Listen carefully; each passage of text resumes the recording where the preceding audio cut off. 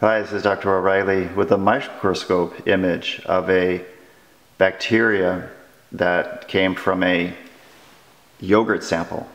I put this under the microscope under 400 times the magnification through my Canon T3i camera, and this is one of the strains that are in this yogurt. It's a Jarrow product called Jarrodophilus, and it's for gut health.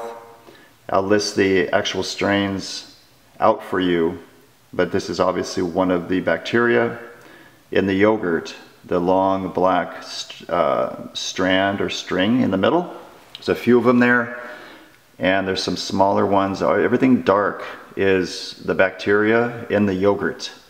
These little white bubbles that you see across the screen, those are actually air bubbles, and the small white spots are the fat globules in the milk or the yogurt.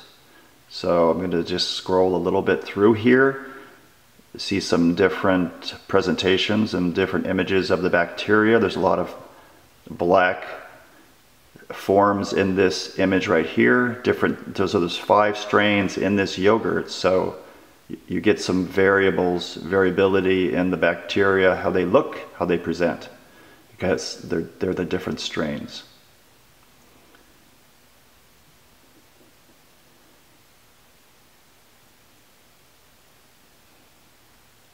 It gives you an idea how the probiotics look under the microscope.